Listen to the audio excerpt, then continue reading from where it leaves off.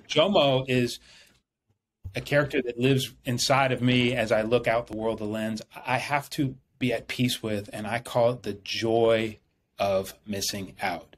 JOMO. If you believe, as we do, in having something that is entirely risk-free, and by the way, there's nothing boring about a 4% tax-free yield to me, but if you want to call it that compared to a lot of other shiny objects, I'll give it to you.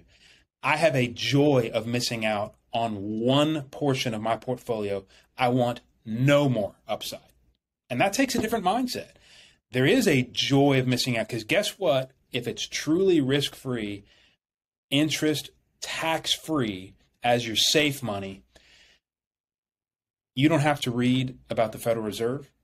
You do not have to pay attention to the jobs report. You will never worry again about an economic forecast. And oh, by the way, next time you are at one of those dinner parties and demographics and politics and taxes come up, you could be the one that you secretly know both sides would rather pay a little bit less in taxes. It's only a matter of time before they each admit it. And you sit right there. You can walk away from any of those conversations and waste zero precious time if you believe in a safe sleeve. And what it does for us, and what I get really excited about doing, because we've said it, we want to turn the retirement planning industry that is built on confusion upside down and make this more accessible to an individual listening on your own who wants to figure this out. Or if you ever need or want to find a trusted guide, we're here to help or point you in the right direction. But I think every single model that's based on hopefully maybe withdrawing just the right amount of principal and hope for profits, and as I call it, whoa, withdrawing hopes of appreciation, W.H.O.A, is not a plan, it's a prediction. And that is about 95% of all investment plans of the most best professional advisors out there. Nothing against them, it's the best they've got. And it's Monte Carlo simulations. And I thought that was supposed to be a vacation, not a retirement plan also. If everything we're doing is leading towards something much better than retiring and walking away from work, but rather running towards a freedom day, let me define what we mean by freedom day. Multiple sources of income. A good portion has to be secure and risk-free in our opinion. We just talked about one today. If that's coming in at 4%, that's free cash flow. That's not withdrawing principal.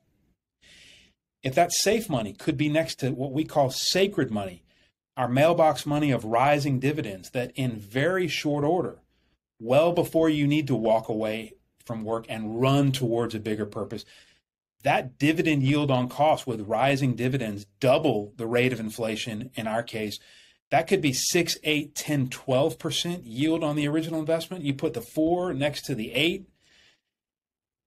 There's not a withdrawal plan of principal in the world you'll ever need to worry about. You're living on free cash flow. And when that number exceeds all of your needed expenses and wants with a cash contingency bucket left over, you are free. Your freedom day has arrived financially so that whatever in the world you want to do is available, including the last investment sleeve with next to the safe and sacred.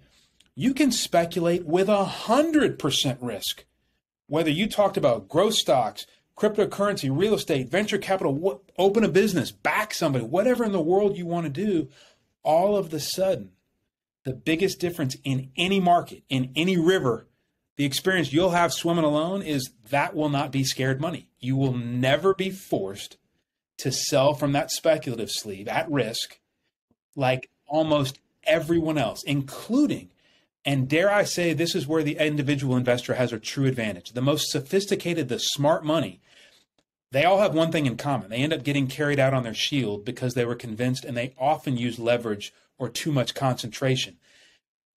We've just set up the exact opposite scenario for you as an individual. You have an advantage over that investor with the at-risk assets. And I couldn't be more excited. And it all starts with the beautifully boring piece. Preach. I love it.